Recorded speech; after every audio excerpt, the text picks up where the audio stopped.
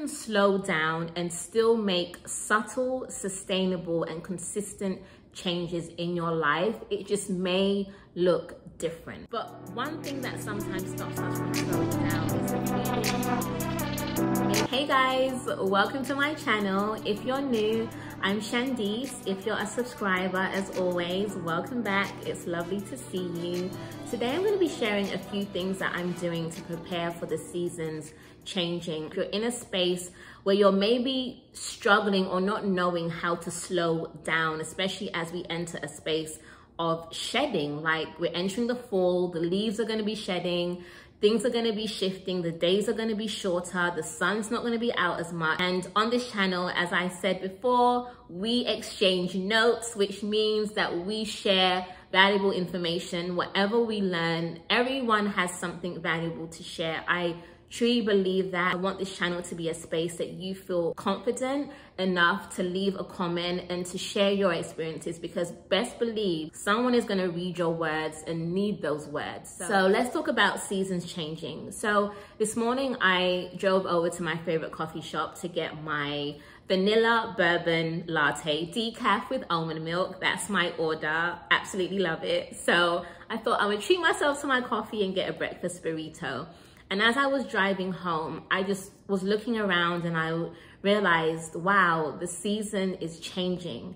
I remember just a couple of months ago making the same coffee run and just seeing the beautiful trees just blossoming and the flowers and the sun just beaming through my car and burning my face. It was just so interesting to see how everything around me is changing. And not only that, everything within me is changing. I genuinely feel as if I'm in a space where my body, where my spirit is just saying, slow down. But one thing that sometimes stops us from slowing down is the feeling of maybe we're not going to be productive, or like not wanting to be lazy. But one thing that we can do, you can slow down and still make subtle, sustainable, and consistent changes in your life. It just may look different. For an example, picture you wanting to work out or you wanting to lose weight. Maybe Orange Theory might not be what you want to sign up for in the fall. Maybe you might decide to do Pilates. Obviously, it's still going to be challenging, but the movements are going to be a little bit slower. You're still making changes. You're still toning and strengthening your body. It's just not going to be done in an extensive, overexerting way. So that's just one example. So for me, I've been thinking about the ways that I'm trying to improve my life over the fall without overexerting myself.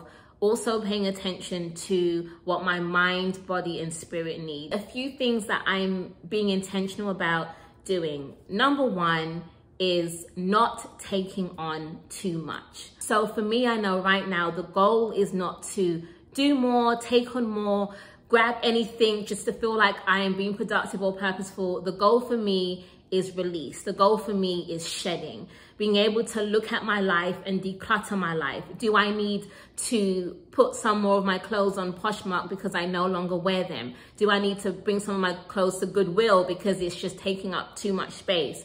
Do I need to maybe declutter my office because I have books and papers everywhere? Maybe I need to shred a few things, right?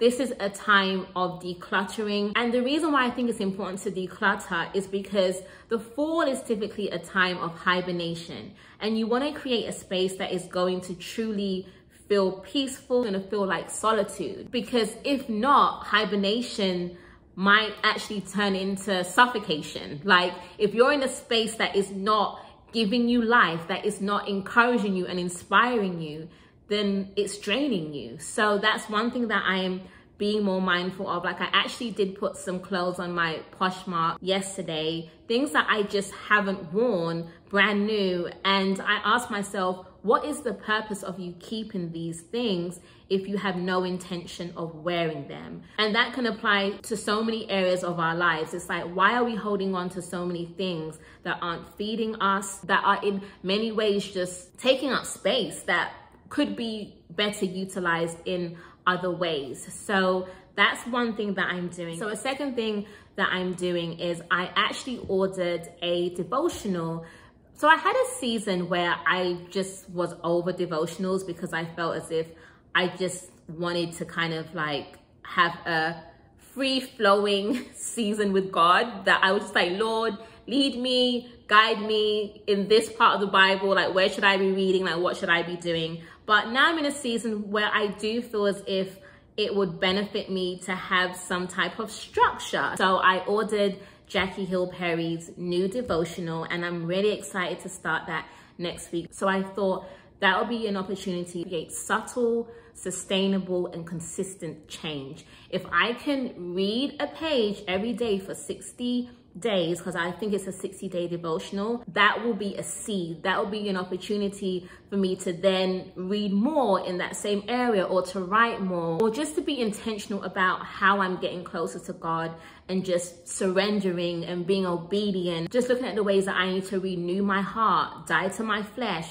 So I'm really excited to start that devotional next week. A third thing that I'm doing is paying attention to where I am and what my unique needs are. So even though the seasons are changing, and naturally as we get into the winter months, we are in hibernation, we're in shedding, we're in reflection, and just taking that time out to sometimes isolate and be with ourselves, even though I do still encourage, you know, having times with friends and those who fill your spirits, because sometimes we can isolate ourselves so much to the point that it can be really lonely, you know? So if you do have people around you that you love and you cherish, still have that coffee date, still go for that walk with your friend and do things that are gonna light you up so you don't feel like you're alone. I'm giving myself the space and the time to just be present in my life, to ask God to help me, to lead me in the areas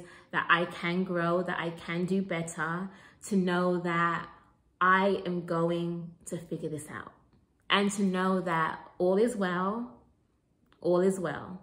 So yeah, those are just a few things I wanted to share with you all. I'm probably going to do another video where I bring you along for a day with me as I am living out how I typically spend my like more fall winter days. And I would love to know, what are some of the things that you are doing to prepare for the season change? I look forward to sharing more throughout the winter and just finding a healthy rhythm. So I will see you ladies in my next one. I hope you have an amazing rest of the week. Take care.